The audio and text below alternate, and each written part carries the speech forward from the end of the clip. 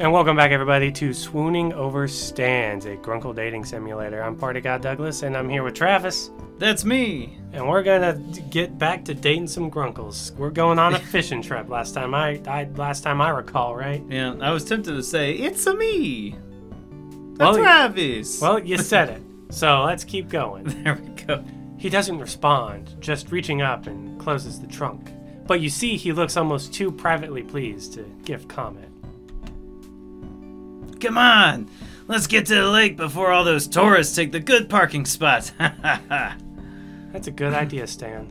Right? You're always full of good ideas in that big, beautiful head of yours. What are you talking about? The parking lot is far less packed than Stan made it out to be. The weather brought out the true fishing fanatics, and you recognize a few customers from the shack's gift shop milling about. There are a couple of clouds out, but the sunshine is warm against your skin as you step out of the car and shield your eyes from the light as you look over at the lake.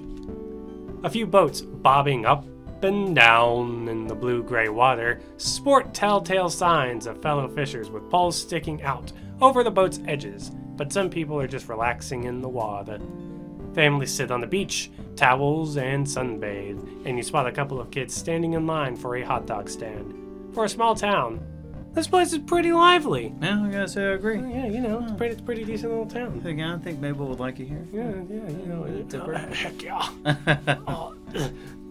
Wendy, you're wearing my hat. That red bathing suit, man.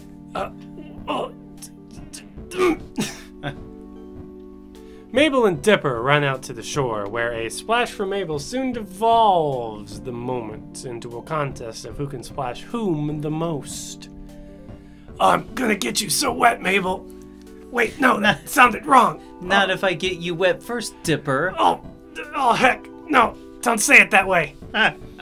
You grin at them and their laughter, but a quiet grunt from behind you catches your attention. Left to get everything out of the trunk, Stan struggles to get the fishing equipment out without dropping anything. Oh, God.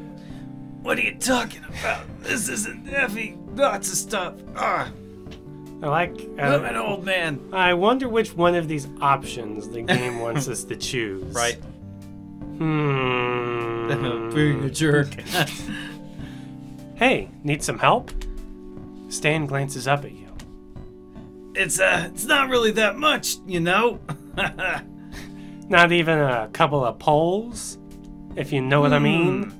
Stan considers this for a moment, then hands you 2 of the 4 fishing poles. Think you can hold your own? What, under the crushing weight of a couple fishing poles? I think I can manage. You hear Mabel's voice from the distance, away to the shore. Truce, hold on. I've got a phone call. Mabel, you can't answer the phone right now while I'm splashing Be quiet, Dipper. Might get electrocuted.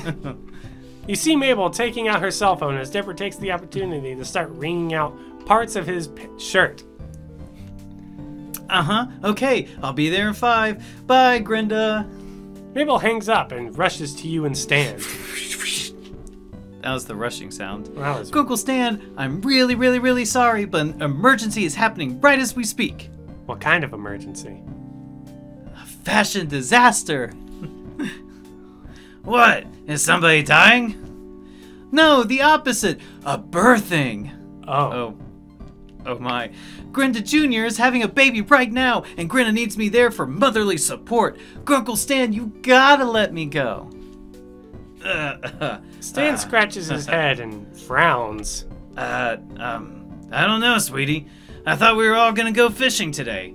Can't she hold it? Isn't that a thing that happens that they can do? Hold babies in? I think I've done that before. I've got a lot to teach you, Stan. What are you talking about? Nope, and it's not every day I get to see the wonders of iguana childbirth. Grunkle Stan, please. Mabel gives him those patent Mabel puppy eyes. Stan lets out a heavy sigh, shakes his head, and smiles. All right, Pumpkin, go on. I know your friend is waiting for you. Thank you. Mabel wraps her arms around Stan's waist and gives him, oh dear, a strong hug. her wide grin never faltering. She then lets go and grabs Dipper's wrist before...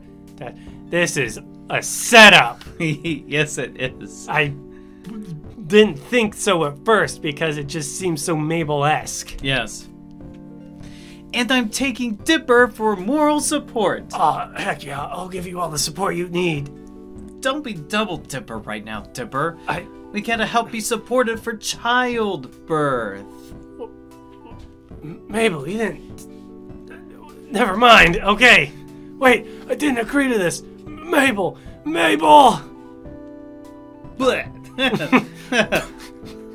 I thought lizards hatched from eggs. I thought so too, but hell, I've seen weirder. Best not to question it, kid. Before you delve too deeply into the thought of live-birthed lizards, your phone buzzes in your pocket. You pull it out, and it's a text from Mabel. Do you want to attempt to read this in your best Mabel impression, or do you want me to do it? Hi, Tryler. I fixed you up so that you get the whole day with Grunkle Stan. Have fun, winky face. Oh, shoot. I gotta go. Grinda says Grinda is getting closer to baby time. See ya. Okay, so it is real, but it's also a setup. Yep. That clever little devil. That's me. Hey, is something wrong? Nah, just Mabel saying she's gonna send lots of pictures of the newborn lizard. What are you talking about? Oh, come on.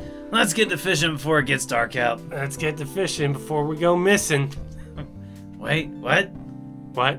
Towards the end of the first pier, docked with only a frayed length of rope, is a sad-looking dinghy with the words Stanowar brushed on in thick black paint.